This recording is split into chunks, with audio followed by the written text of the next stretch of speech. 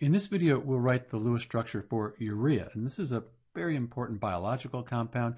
It's also used industrial to make fertilizer and as a precursor to many other chemicals.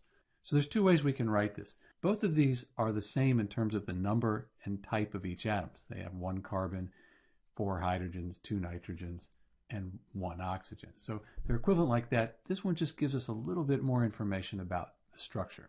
So let's count the valence electrons up and then write a Lewis structure. Carbon is in group 14, 4 valence electrons. Hydrogen group 1, we have 4 hydrogens. Plus nitrogen 5, we have 2 of those. Plus oxygen group 16 has 6 valence electrons. Add them all up, we get 24 valence electrons. We could do that with this formula here as well, and we'd get 24 valence electrons because they're equivalent like that. So as I said, this has a lot more information for us. I can see I have a carbon, and I'll put the carbon in the center. It's the least electronegative. And then there's an oxygen and these 2 amide groups, NH2. So I'm going to put the NH2 groups off the side. And my experience tells me that the oxygen, that's probably going to go on the carbon there. So this is the structure we have based on this formula here. Let's put electrons between atoms to form chemical bonds.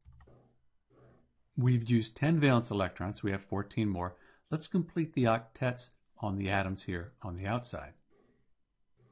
And I forgot to put electrons down here, so we'll throw those down there. And when we do that, we've used 24 valence electrons. The oxygen, it has an octet. All of the hydrogens, they have 2 valence electrons. The nitrogens have octets, but the central carbon only has 6 valence electrons. And we only have 24, so we have to figure out where to get 2 other electrons are to complete the octet on the carbon.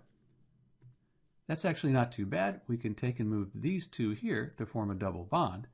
The oxygen, it still has 8 valence electrons, but now the carbon, it also has 8 valence electrons. We could also write this using lines instead of pairs of electrons to show the structure. If we wanted to make sure that this was the best arrangement for these atoms, we could check the formal charges and we'd find the formal charges for all of these elements here. Those would be 0. So this is the Lewis structure for urea. If I was given this formula, I think it would be a little challenging to come up with this Lewis structure. But when you're given this with these amides here showing off as their own group and the parentheses, it's quite a bit easier. This is Dr. B with the Lewis structure for urea. Thanks for watching.